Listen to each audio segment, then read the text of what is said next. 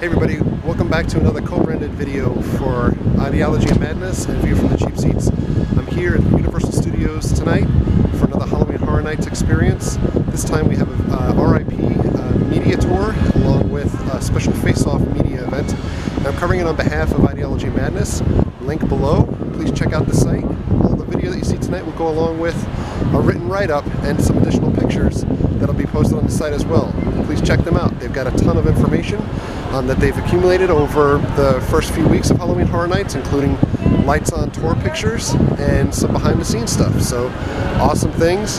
Check them out. Follow them on Twitter as well. This is their Twitter account. Links down below as well. But I want to give you a quick overview of the event, and there's no better way to do that than turn it over to Mike Aiello and Laura Wallace from our entertainment team, from our art design team. And Mike will start with the houses, and Laura will tell you a little bit about the scare zones. Cool. All right. Hey, everybody. Hey. I see a lot of familiar faces out here, though. Who's been to the event already? Awesome. Who has not been to the event yet? All right. Welcome. I'll focus over here. Hi, my name is Mike Aiello. I'm the creative director for Halloween Horror Nights 24. And year after year, this is our 24th year doing this thing. And every year is all about a perfect blend of intellectual properties, horror properties that we bring to life, as well as some original ideas that we bring to the table for our guests to see and experience year after year here at the event. And this year's probably one of the biggest slates we've ever had in a long, long time. Walking Dead is back for a third year. It is the largest maze we've ever done with the most characters inside we've ever had. 60 plus walkers inside our Walking Dead maze this year. And it's all about season 4. Anybody see the new season premiere happen this past Sunday? It was awesome. It was too cool. But yeah, our maze is set in season 4, so we end right at that plot point, that plot twist about Terminus. You know, when they get siphoned into that container. We've got mazes based on the LRA Network's TV show Dusk Till Dawn, going very well. We've got a maze based on what just released, I think, last weekend, I guess, Dracula Untold, which is a kind of a retelling or a reimagining of the legend of Vlad the Impaler. So our maze is based on that. Original mazes this year are just awesome. Probably one of the creepiest mazes we've ever done in a long, long time is Dollhouse of the Damned. Any doll you can picture in your head, creepy doll, an environment you can picture is inside this maze. It's probably one of the fan favorites, I think, for the event as far as one of our original mazes. Again, this event always runs the gamut with very unique visuals, very unique characters. And the mazes are no different. They are all uniquely different and placing our guests in very vivid, nightmarish environments. But I'll let Laura Wallace, our show director for the street program, she'll talk about our scare zones this year. Scare zones are returned, and we'll give you a brief overview of those cool. We were very excited this year to kind of go back to our roots of scare zones. We had stepped away for a couple of years trying all kinds of different things out, roaming hordes, and last year being an overall kind of scare zone with Walking Dead. So we were really excited to come back to that kind of our roots with the 4 very unique scare zones. I'll talk about the 2 original content scare zones first. We have Masquerade. So when you first walk in the park, what we wanted to do is go really big so that you would see that statement from outside the park. So there's a huge chandelier there. It's kind of flickering on and off. We have these huge candle pieces where there are some body parts and heads stuck in that wax candle. To me, what I love about Masquerade, it is beautifully scary. And I think sometimes horror can be really beautiful. And what we've done over there with the costumes are gorgeous, and then there's all these bloody masks that have been ripped off their face and left that blood mark where their skin has been ripped off. So again, it's just beautifully horrific. Right in front of us, as you walk out these doors, you're going to encounter our Bayou of Blood. There we have a voodoo queen that's kind of brought all these followers with her to this bayou. They are all there to basically make sacrifice to her. You know, that she's trying to have this ultimate evil. So it's very aggressive, all kinds of interesting looking people in that environment, all kind of really cool, interesting things in that environment. One thing that we really loved over there is we wanted to do something like we had in years past with our jack-o'-lanterns that used to hang in the trees. So this year what we did over there are jars, and if you look close enough, that each jar has something different inside it, whether it be a toad or a spider or a finger or an eye. Sometimes you can see it, sometimes you can't. Those jars kind of flicker through the trees, which is just a really cool thing. We anchored the other half of our park with two very awesome intellectual properties. In New York, we've taken over the whole backlot of New York with Purge, Total Anarchy. We celebrate both Purge movies with some of our Purge 1 kind of more polite murderers, and then polite murderers, why not?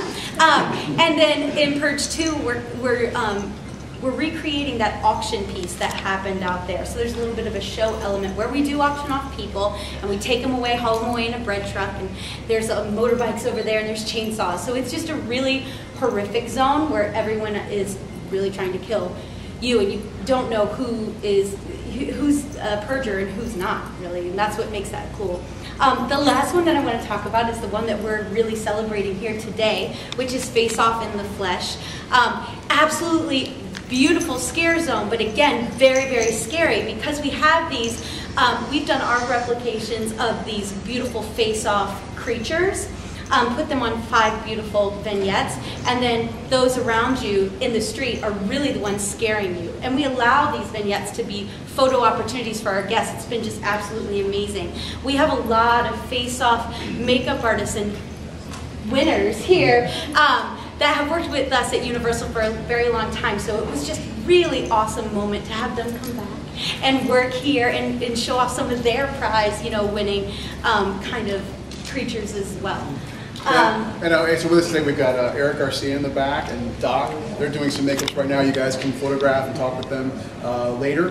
Right now, we'll let Laura Tyler come up and talk about her experience here, but also on the show Face Off. Yeah, for those who don't know me, my name is Laura, and I was a season 5 finalist. I was a season 3 finalist, season 5 winner, Face Off, and I've had the great privilege of both working here and then going on to that reality TV show, working on all the creatures on there, and then coming back here and again being able to work with the designing and the sculpting of some of the characters that we have out on the streets. So this couldn't be more authentic from the reality TV show to now, it's as authentic as you possibly can get. You got real face-off contestants working on them, applying the makeups during the day, and then before pre-production we have all me and a few others actually sculpting the prosthetics beforehand as well.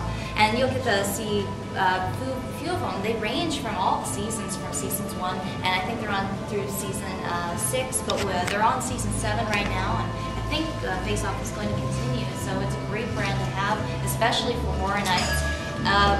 Something just for the guests to come in and take pictures with, and I couldn't be more proud, really. I'm very excited to be here and get to not only be a fan, but also get to work on the creations and watch them and the whole process come to life. So. The really great thing about that show is that it really does, for the first time in a long time, really show the artistry that goes into creating these horrific characters. And the show does a brilliant job of displaying that.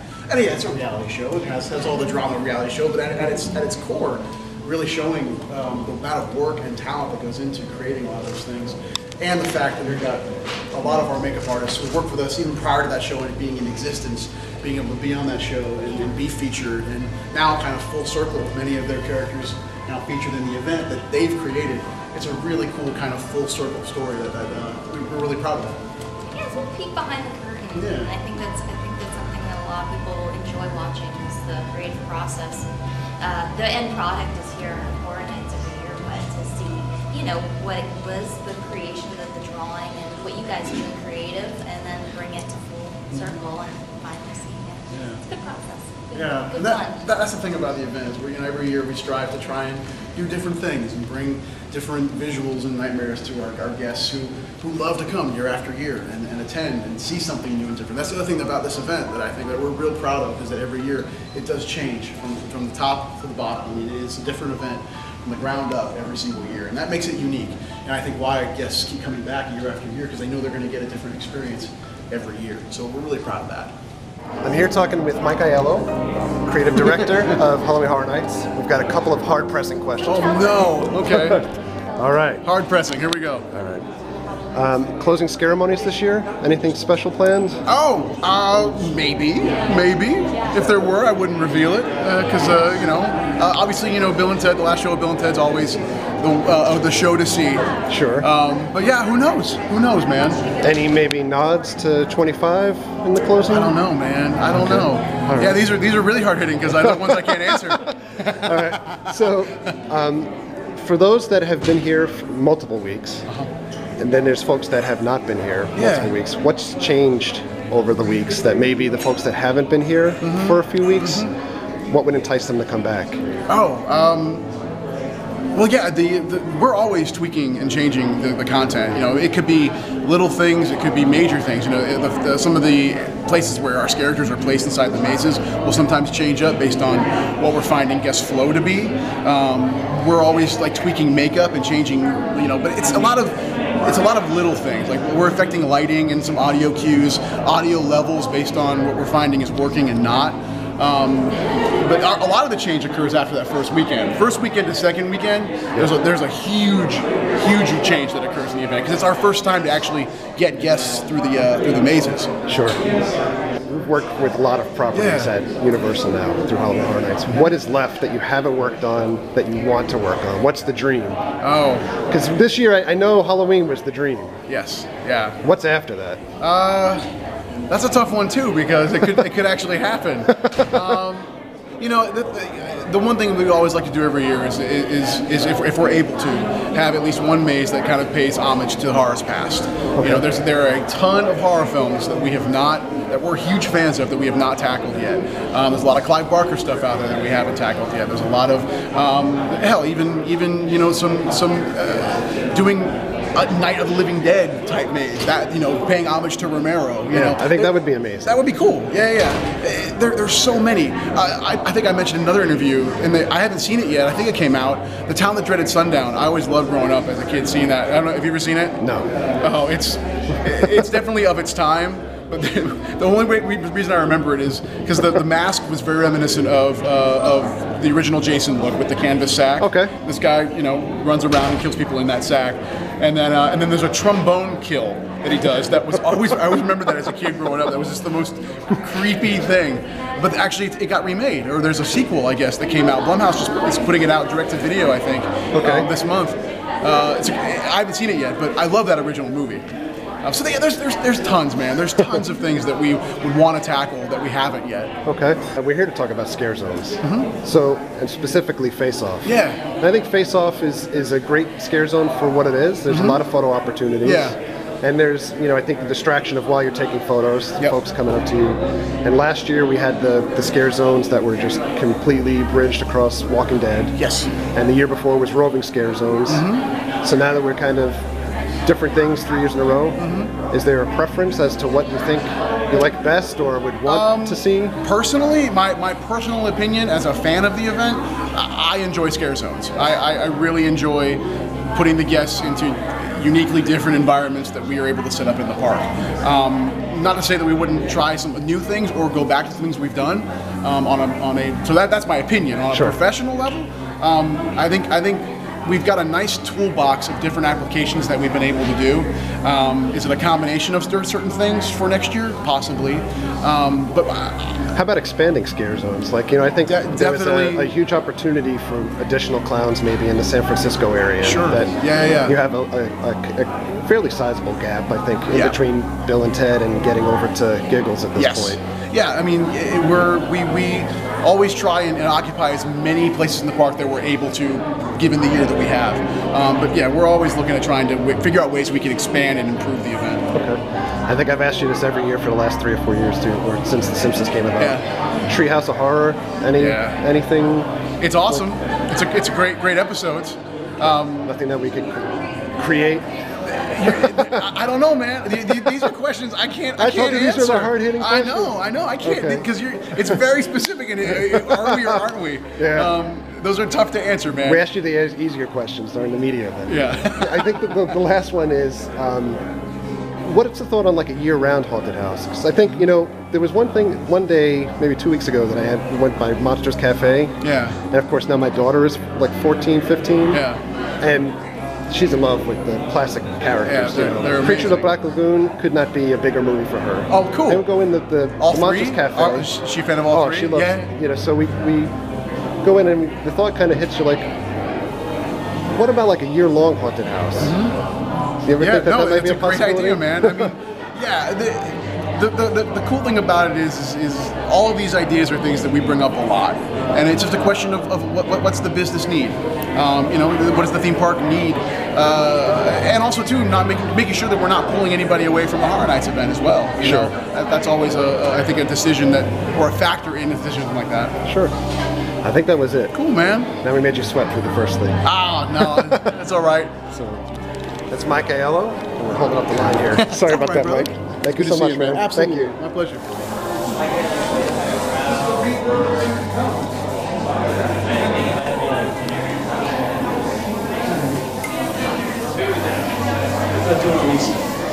I'm gonna talk to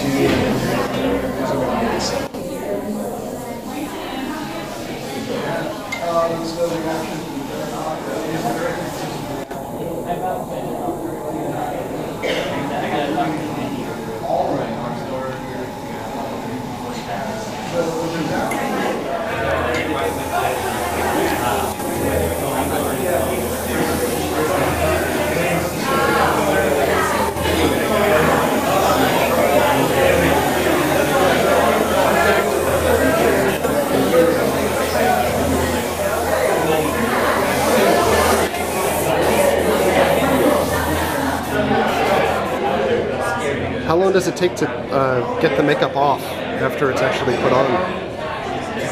Well, this one, it depends on the piece, but this one, I mean, it takes maybe 15 minutes. Oh, okay. It's a solution that we brush in and strip out and it dilutes the adhesive. And then how comfortable or uncomfortable is the prosthetic? It's a pushover now. So it's been a getting used to event. Yeah, the first couple times it's a little uncomfortable. You have to get used to the way it breathes and the motions of Well, it. 'Cause I mean, and also it's like an extension of this piece isn't really sculpted to his face. Okay. So it's gonna not sit the way it should maybe sometimes. Gotcha. Especially when he puts it on. So, I mean, if it was an actual piece sculpted from his life cast, then everything would be like, should be where it should be, and he'll be able to breathe easier and be a little bit more comfortable. But it's definitely getting used to. Now that we're 2-3 weeks in, it's tough.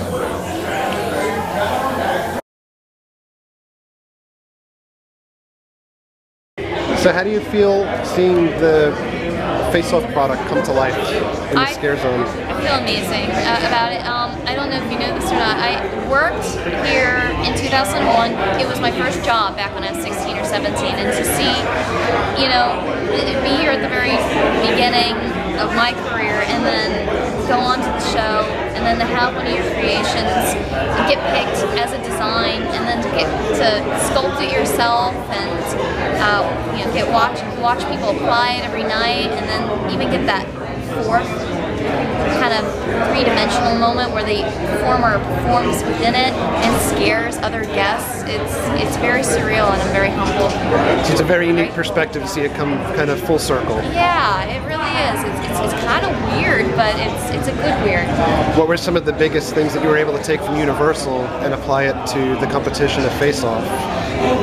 Being a makeup artist here at Universal Studios is like boot camp, because you have to do so many makeups all night. You're cranking them out one after the other, and you have to do them quickly. You have to do them well, and you have to learn all the tricks. So I don't think I would have gone this far in the show had I not already been prepped from working here so many years. What have you learned from working in like the frenetic pace of Face Off to bring it back to the event here for Halloween Horror Nights? Ooh, that's a good question. I think I've learned a lot about design choices.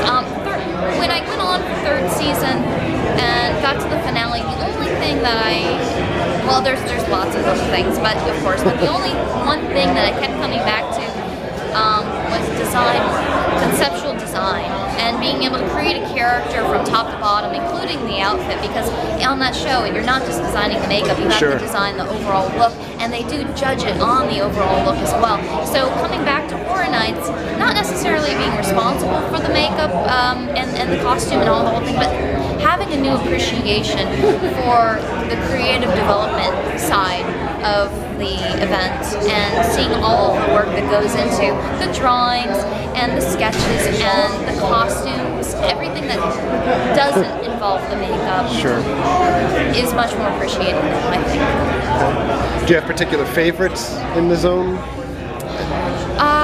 In the face-off zone? Yes. Well, I have my character there. I can't really call that a favorite, though. I mean, it's because it's mine. It's from the Deadly Sins Challenge. It's from the 5th season. The one that I sculpted and designed was it's the bloodiest one. It's the bloodiest character I think I've ever done. And she's got like her fingers coming up in here, and she's ripping off her own face. But beyond that, you know. Gosh, beyond that, being favorite,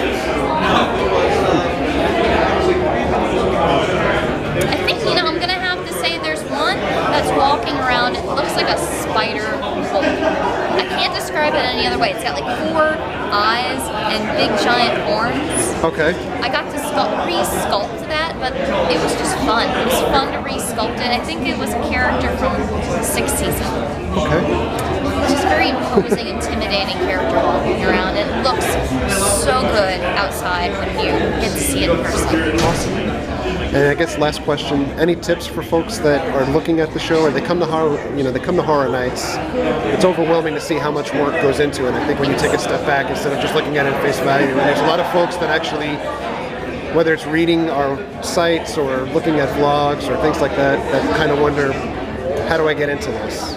You know, any tips for aspiring horror folks? What I did to get into this, back when I was still in high school, I worked at my theater a lot. I volunteered my time. I was in their art program, but after school, I went to the theater class and just did as much makeup on as many volunteers as I could find. So that's my best advice, is just, you know, don't let there be an excuse. Just get out there and do it and start practicing. Practice makes perfect. Awesome. I think that was it. You can see Doc is doing makeup on other folks. And someone down on the end got their forehead done up with makeup as well.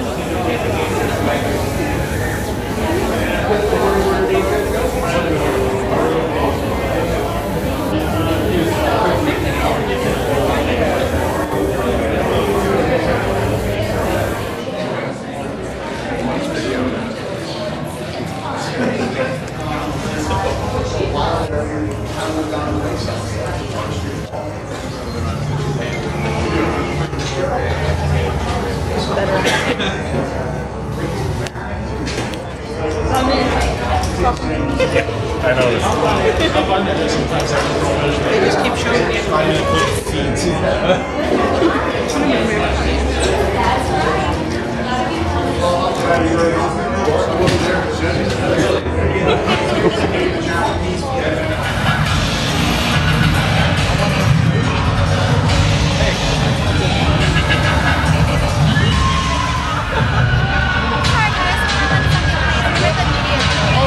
Sorry about that.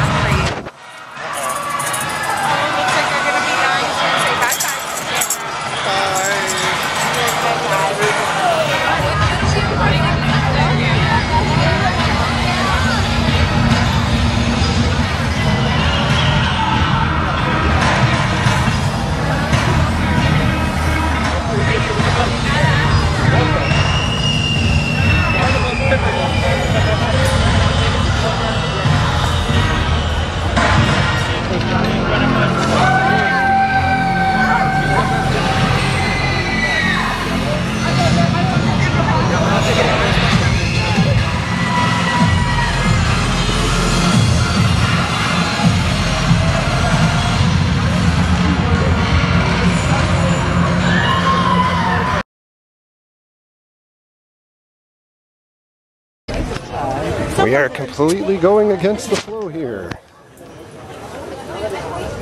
They're like salmon.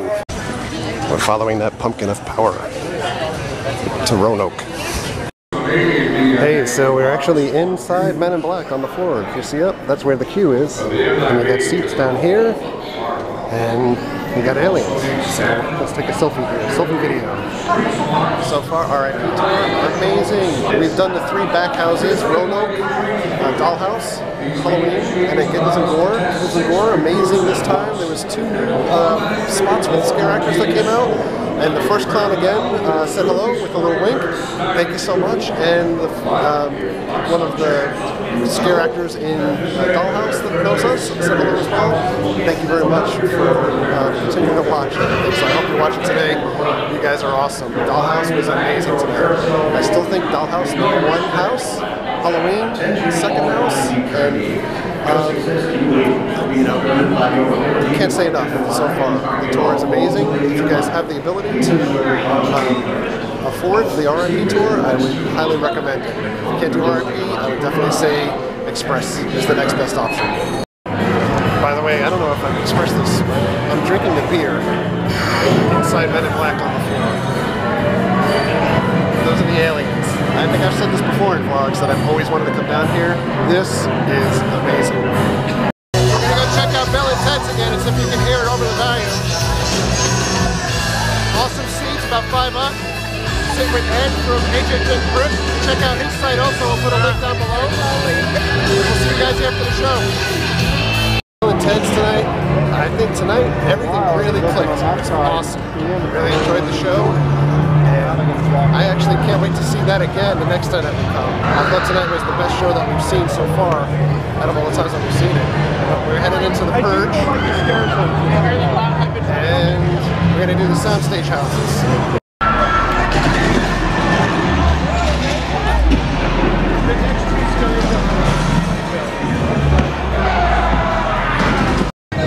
Okay, we're going to go on Transformers. Somebody has to save the universe. We're going to Super Expressway to get on Transformers through the back door. Hey, we're in the child swap area. That's pretty cool. Guess what? The meteor just saved the freaking planet. That's right. Me, Ed, from HHN Crypt. Did it. You can thank us later. By the way, we're still following the statue of Pumpkin here. Pumpkin of Liberty. Give me your tired, your weak, your huddled pumpkin spice lattes.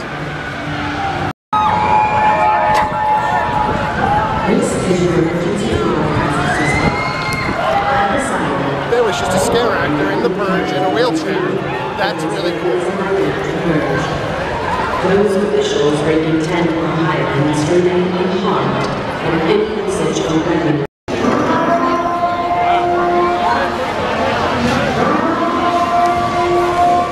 Aside from that fire, they literally made this scare zone pitch black. I think we're heading to Dracula. There you go, it's the Van Halen scare zone. We did Aliens vs. Predator and Dracula again. Aliens vs. Predator, we saw a couple predators that were really tall. I like that a lot. The house was really great today.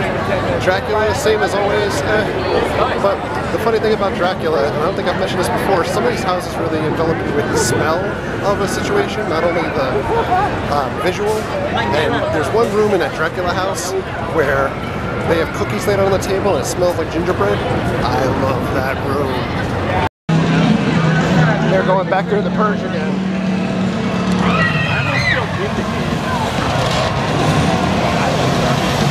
These are the easiest targets. They think they're protected. Give us a brave kind of victim.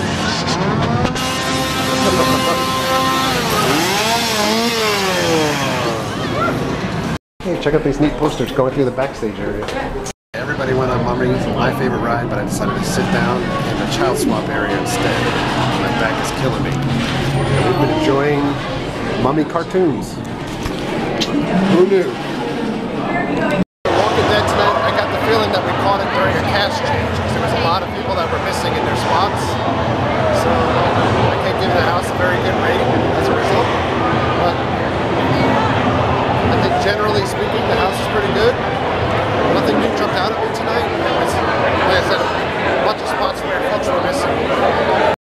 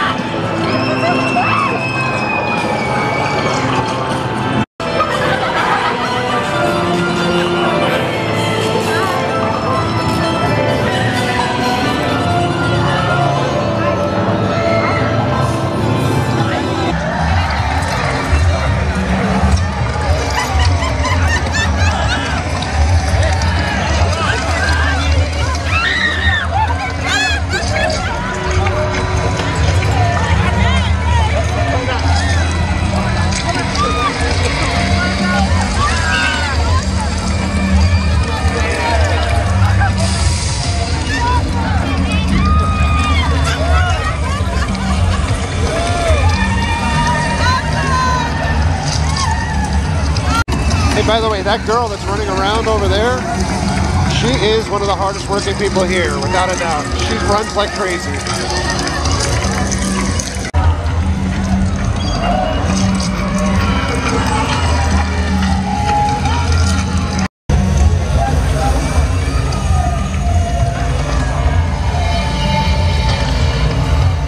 I would be in better spirits if I could, you know,